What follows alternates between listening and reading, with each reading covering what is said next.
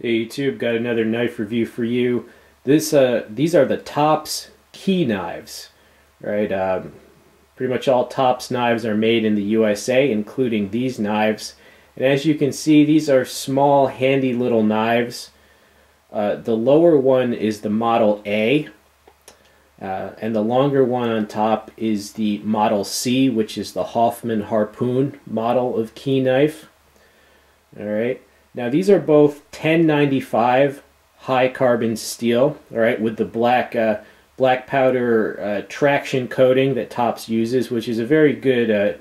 It's a durable coating, anti-wear, anti-rust. All right, now you might be thinking, all right, so that's Model A and Model C. What about Model B? I don't have the Model B, but basically it pretty much looks like the bottom knife, but instead of that clip point portion, it's just a drop point. All right. Now the length of the cutting edge for both of these knives is 2.5 inches. All right, so these will get you underneath, even if you live under a really strict limit somewhere, blade length. These should get underneath the limit, hopefully. Right, so 2.5 inches in edge length. Right, now the total length of the shorter one is 5.25 inches overall length. The Hoffman Harpoon one is 6.25 inches overall length. Okay, so these are some small, handy knives. You know, that's obviously why it's called a key knife. All right, let's take a look at them individually. All right, this is the Tops key knife Model A, and just to give you a size comparison. Aside from my hand, from how small these are, this is my Browse Blades neck knife. Awesome knife, and it's a fairly small knife. All right, so you see, all right, the Tops key knife. It's a little bit longer than the Browse neck knife. All right. All right, now this is a very handy little knife. You know, I've always said you're always going to find a use for a small, handy fixed blade. All right, and you see it has a lanyard hole there. And obviously the handle, obviously it's one piece, very strong, fairly thick, one piece construction, skeletonized handle, obviously. They say that can be used as a bottle opener too. All right, it's a little bit of jimping right there and there. And on a little bit of a thumb ramp with jimping there. All right, and look at the belly. Look at the belly on that blade. For for a blade that's only 2.5 inches long, it really gives you a good belly for when I could open packages with this. It reminds me of one of those Alaskan Ulu knives. Like if it didn't have a handle, if it was just that with a handle like up here, it would be like a Ulu knife. All right.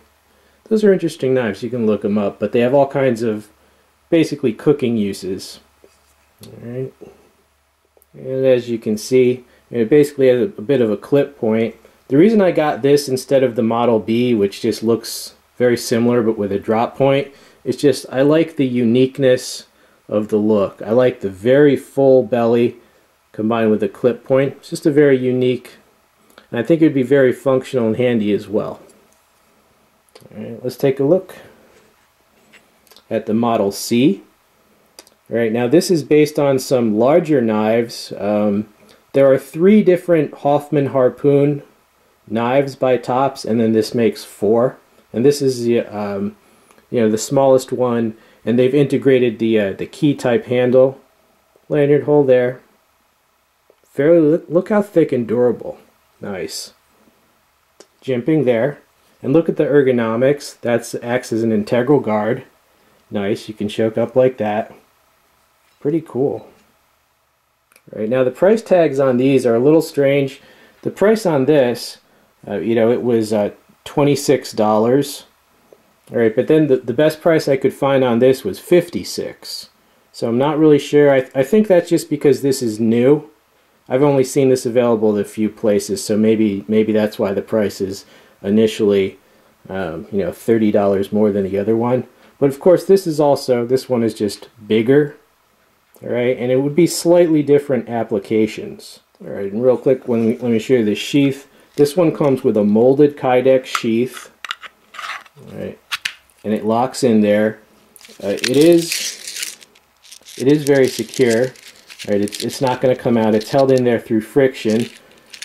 Comes with this beaded chain, so this is meant as a neck knife, but it also has these eyelets here. You could attach some sort of clip for your belt, and it's very good because it retains the knife, but the deployment is very easy. All right, and the sheath barely weighs anything, so I like the sheath. All right, and the weight on this knife is less than 2 ounces. All right, so super convenient. Now the Hoffman Harpoon key, the weight on this is closer to about 2.5 ounces, so still super light. And it comes with this sheath. It's meant for your belt. Okay, it has that loop there. It's meant for your belt. It's just a thick stitched leather sheath. And it's kind of weird. I've never seen this type of sheath by Tops before. But there it is. Holds it in. Now if you plan to use this as a self-defense option, I'm thinking most people would probably have a custom sheath made or make it themselves, just to suit whatever type of carry you're most comfortable with. Alright. But yeah, there's the sheath. Overall, I like these knives a lot. You know, the lighter one is less than 2 ounces, and the heavy one is still only 2.5 ounces. That's pretty great. The 1095 high carbon steel is good, tough, high quality high carbon steel. I've always liked the black traction coating on Tops knives. It's a first-rate coating. It's far superior to just the painted on Teflon. The thickness on the Hoffman Harpoon key is impressive, definitely durable. I like the blade designs on the Model A key. Even though it's 2.5 inches in blade length, they've exaggerated the belly quite a bit. I could see using that as even a mini skinning knife out of doors. Right? And the Hoffman Harpoons have always been interesting designs. Harpoon is right, you know, it's half utility knife and half emergency last ditch tool, and I think it would do good in both roles. And overall, I think this whole key line, they have 3 different model keys now in their lineup, Tops does. I think this whole line is a winning line because even people that normally only carry a folder, or maybe they're only able to carry a folder, even those people can manage to carry such small, lightweight fixed blades, right? So I think, you know, almost anyone could find a use for these. And, you know, if they can keep the prices down, I mean, this is the kind of thing that would sell like hotcakes. I could easily imagine them expanding the line to have like 12 different models. A little mini Karambit, a little mini Persian, a mini Wharncliffe. The possibilities are pretty endless. All right, and I hope they do that.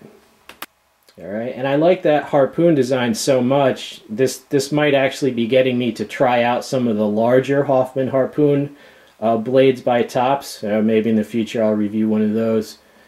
All right, well, I hope you enjoyed the review. Stay tuned for many more. I'm out of here, dudes. Peace out.